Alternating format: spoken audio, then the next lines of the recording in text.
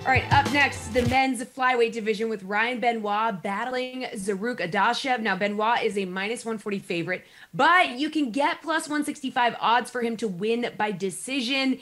Chase or fade that you see the fight going that way? I'll chase the decision here. So 4 out of Benoit's last 5 fights have gone to the decision. And Adashev's opponent throws low volume. He's landing under 2 significant strikes per minute. So his pace is slow.